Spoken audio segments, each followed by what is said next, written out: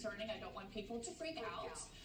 But basically, when we talk about fever, we're talking about if you're having a fever for more than 3 days, you might want to get checked out, because what if it is flu? We can actually treat that. Most infections, viral syndromes, you're going to have a low-grade fever. For adults, a fever is considered about 100 to 100.4, by the way.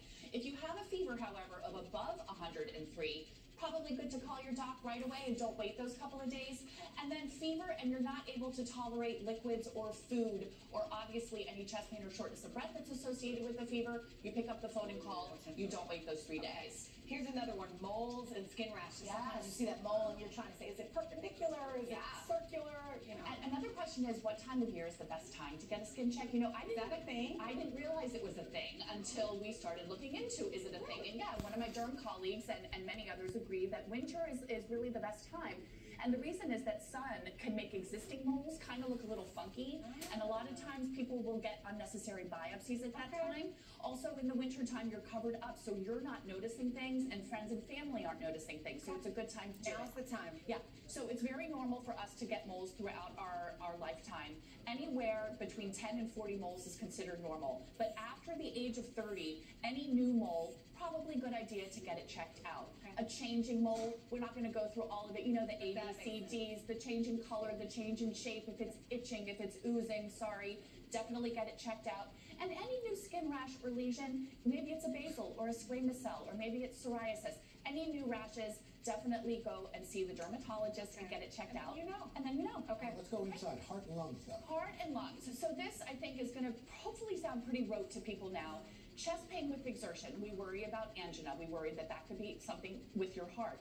Changing chest pain. Let's say you have an existing history of heart disease and you know you normally get a little chest pain when you exert, and suddenly your chest pain is at rest. That is a change, and that should be brought to your doctor's attention. Obviously, new shortness of breath and an unexplained cough. And this freaks people out, and I understand why. We all have a tickle. We all have a cough once in a while.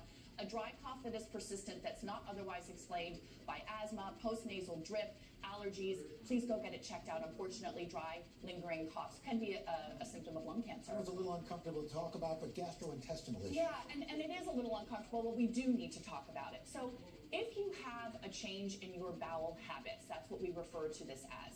Yes, you can have a couple of days of some loose stools. Yes, you may have a couple days of some constipation.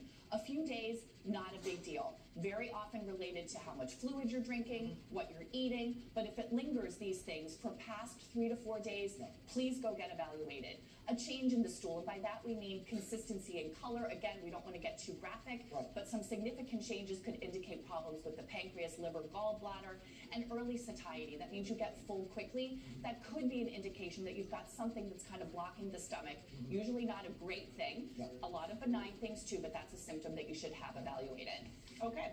Okay. Let's talk about unexplained weight loss. So whenever, you know, I see a patient and I walk in the room and they look much thinner than they did, my first question is, A, you've lost weight, correct? B, did you try to lose weight?